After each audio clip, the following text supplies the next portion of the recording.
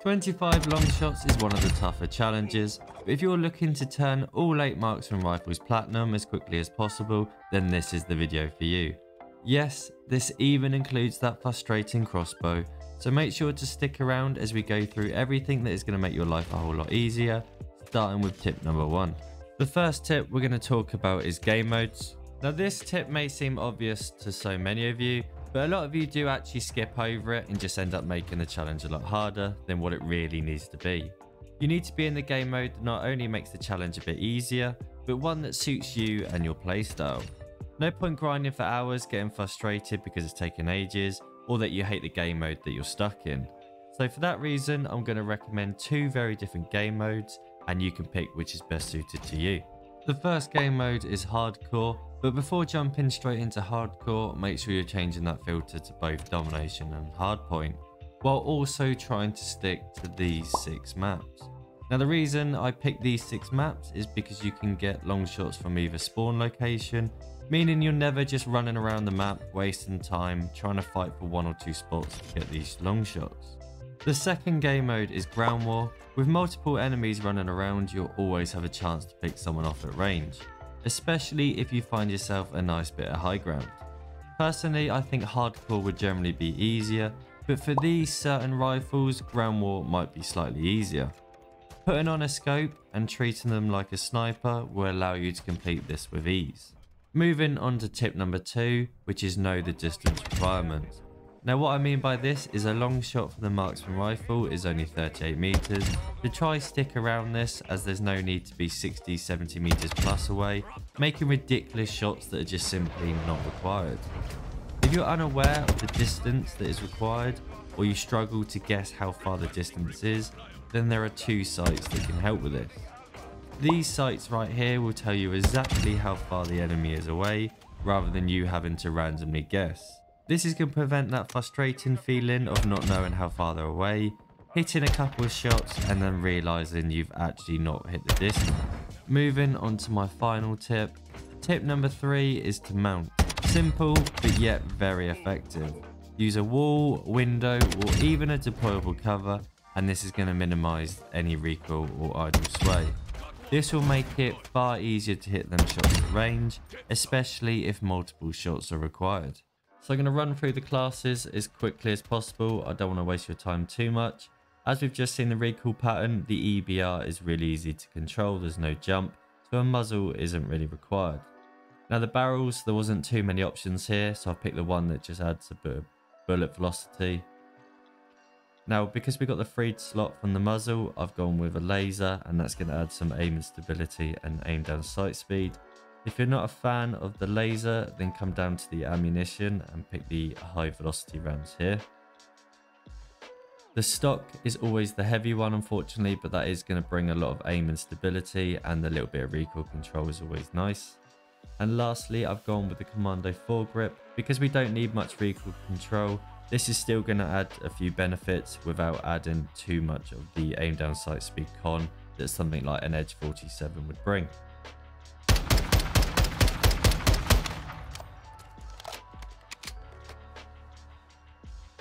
For the SPR, we're not going to add a muzzle because there's too many cons with the aim down sight speed and aim and stability. It's just not needed when we only need to hit shots 38 meters away. If you're trying to hit 200 meters, then maybe, but that just isn't required here. For the barrel, we've added the one that adds damage range and bullet velocity, obviously. Again, always going to pick a laser because I like the aim and stability and aim down sight speed. For the stock, heavy one as usual. This is going to add pure aim and stability. And then lastly, I've added the high velocity rounds. Optic, as always, is completely your choice. Red dot, 4 times, or scope. It's just whatever suits your preference and what game mode you go into. After looking at the LMS recoil pattern, there is quite a jump, so a muzzle is required. And what we're going to do is try and focus on that gun kick control.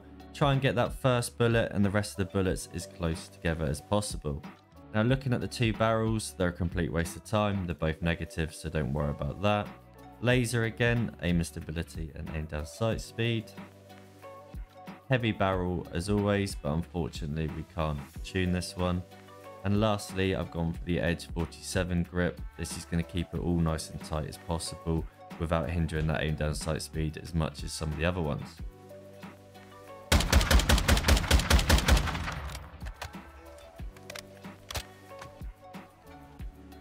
Now the Lockwood doesn't have any recoil, just like the SPR, so muzzle isn't required. We've gone with the Buffalo barrel, which is going to add damage range and bullet velocity, which is exactly what we want.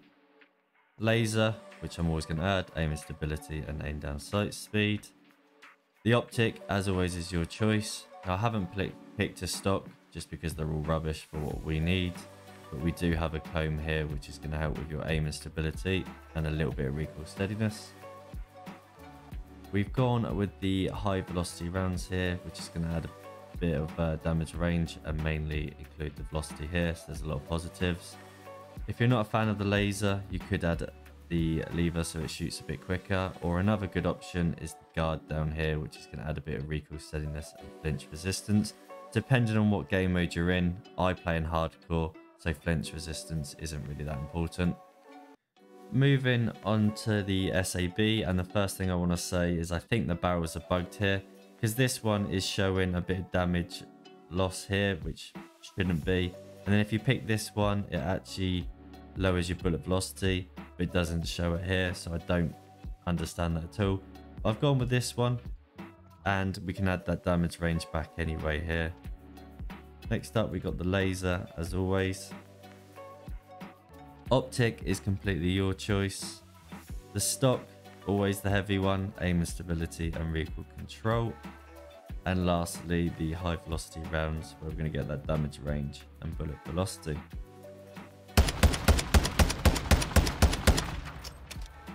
TAQ-M, and I build it like I do all of my TAQ weapons, starting with the second tread here, which is just going to limit that vertical recoil, bit of gun kick control here, and a bit of recoil stabilization, I should say.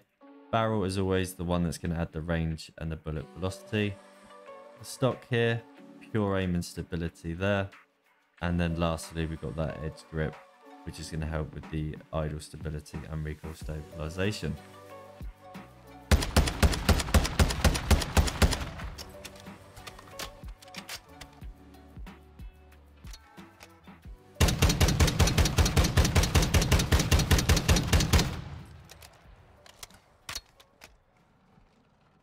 Moving on to the Tempus now, and we need the second tread to really limit that recoil. As you saw, the big jump between the first bullet and the rest of them is quite big, so we really need to focus on that gun kick control.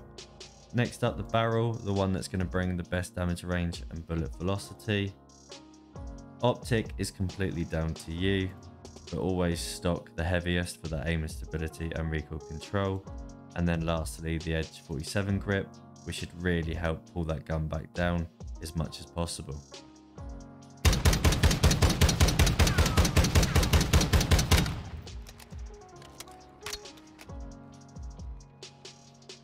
So moving on to the final one, which is by far the hardest, and this is the crossbow. The trick here is to add bolt velocity as much as possible, and you also only need around 30 to 32 meters for it to count as a long shot, so it isn't quite as far as all the others. Now with the bolt velocity here, we're going as high as we can on the accuracy and velocity. If there's less bullet drop, it's going to make your life nice and easy. We also need a bit of aim and stability because we don't want it to sway. Now an optic is very important. I don't like that little iron sight it gives you. Try and give yourself a 3 or 4 times sight like this one here, or even the Slugger 3.4 is quite useful. Here we've gone pure aim and stability to stop that sway, and then lastly for the cable we've got bolt velocity there and a little bit of aim and idle stability down here. As always, thank you very much for watching. If it has helped you, don't forget to hit a like, and if you want to see future videos like this, then make sure you smash that sub button, and I'll see you in the next one.